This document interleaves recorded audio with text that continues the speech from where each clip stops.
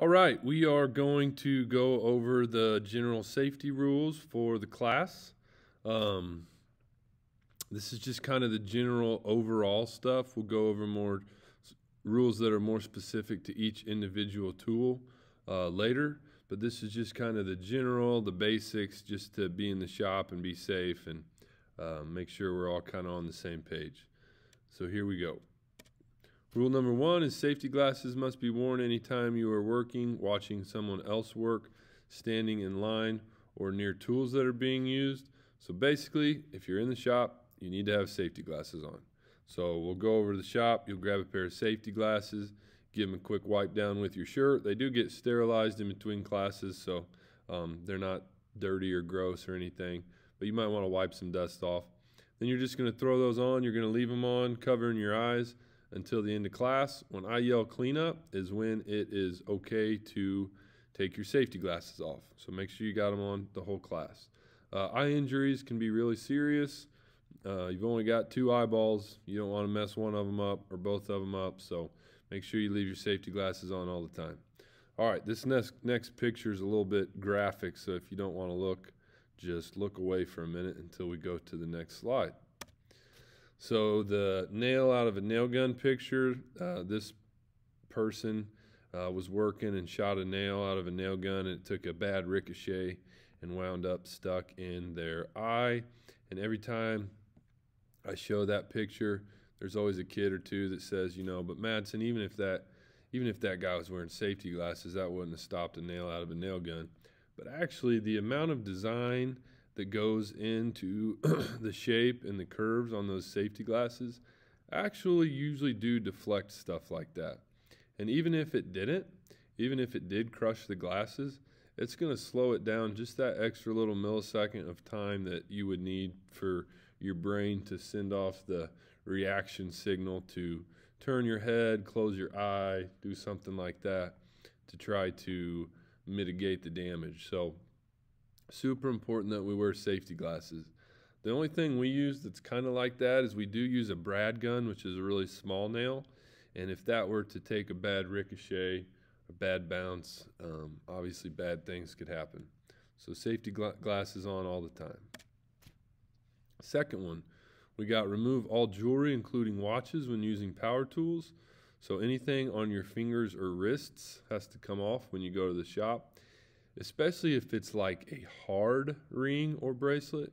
If it's those rubbery, stretchy things, those are going to break when they get snagged on something, and you're probably going to be okay. But if it's something that wouldn't break, then it's got to come off, because that's going to rip and pull and snag. Okay? All right, graphic picture alert. Don't look if you don't want to.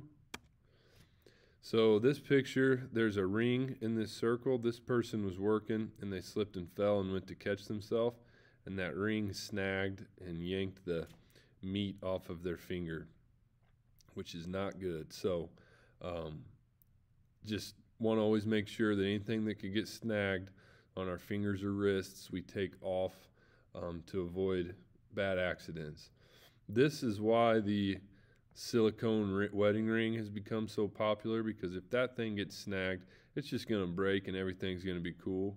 But if it's a hard metal ring or watch or bracelet, those things aren't going to give, and they're going to dig into your skin, and it's going to be a bad deal. So we always take that stuff off.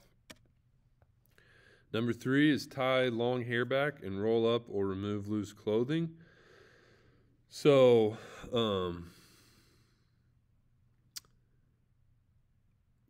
long hair, shoulder length hair, needs to be tied back in a ponytail every day. Every time when we go over to the shop, it's got to stay tied back throughout the class period. And then loose clothing, so loose baggy clothing. If you got loose baggy hoodie on, you need to pop your sleeves up to at least your elbows. That's kind of tricky right now because sometimes in the shop it gets really cold, but still got to do that. If you have hoodie strings, those need to be tucked inside your collar. And if you have a zip-up jacket, that needs to either be zipped or you got to take it off. Okay, so this little clip here is a news story of a girl who was working in shop class, She leaned in a little bit too far on the drill press. Her hair touched the drill bit while it was spinning and ripped a bunch of her hair out. So that's just kind of the worst case scenario of what can happen when we don't have our hair tied back and we have loose or baggy clothes. I've never had anything that bad happen with hair. I did have a girl a while back running a wood burner. She was doing some engraving, and her hair wasn't a ponytail, but it had come in front of her shoulders, and she burned a big clump of her hair off. So we just always want to keep clear of anything that's loose and dangly and kind of hanging out that can get caught on the machines, because that would be bad. Number 4 is keep the floor picked up. Don't have scraps, trash laying around. We always want to try to avoid trip hazards, because if we trip in the shop and our hands go out to catch us, it's possible at least that our hands go out and touch something that's sharp or pointy, and we don't want that to happen. So try to keep the floor clear of trip hazards. Number 5 is let me know if anything just looks unsafe as far as tools.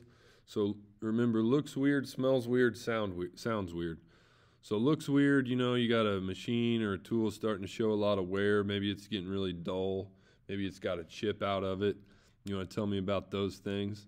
Smells weird usually means it smells like hot, which would mean it needs a belt replaced, or it needs oil or grease, or something's not quite right. And then sounds weird usually means it's squeaking or squealing. Again, usually something needs oil or grease or something's not right. So let me know about those things. Number 6 is report any and all injuries. You will never get in trouble for getting hurt. Sometimes I feel like kids don't tell me about an injury because they think, they're going to be in trouble because they were doing something. Don't feel like that. You always need to let me know, especially if there's blood, even if it's just a little cut or something.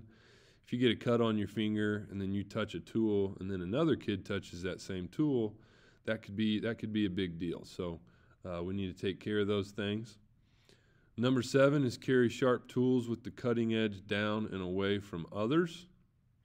So if you go over to the tool wall and you got to grab a handsaw or a wood chisel or something sharp like that, and then you're walking back to your table, if you bump into somebody or you trip and fall towards somebody, just really important that the sharp edge is down so that nothing bad happens to them or to you. Number 8 is stay alert, focus on the task at hand and not anything else in the room.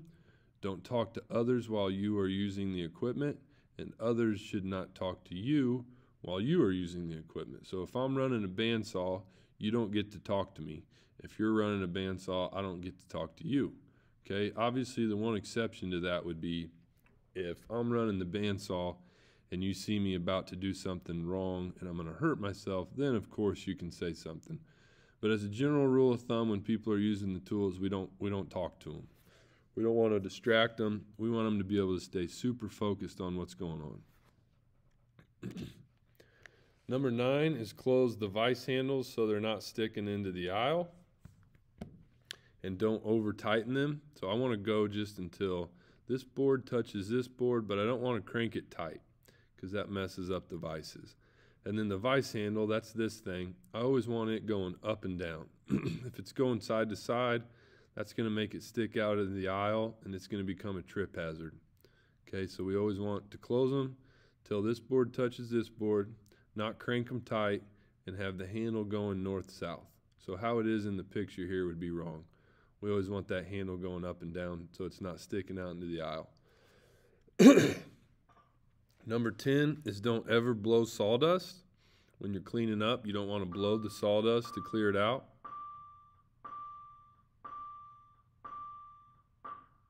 Okay, you want to always swipe the sawdust with your hand onto the floor or into a dustpan, preferably into a dustpan to help with cleanup at the end of class.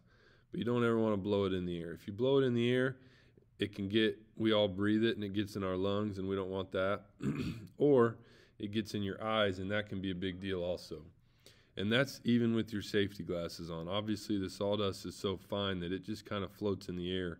and it can get behind your safety glasses. So you always want to just swipe the sawdust off with your hand. I don't ever want to see anyone blowing the sawdust off. And then the last one is use common sense. If you're not sure about something, you should always ask.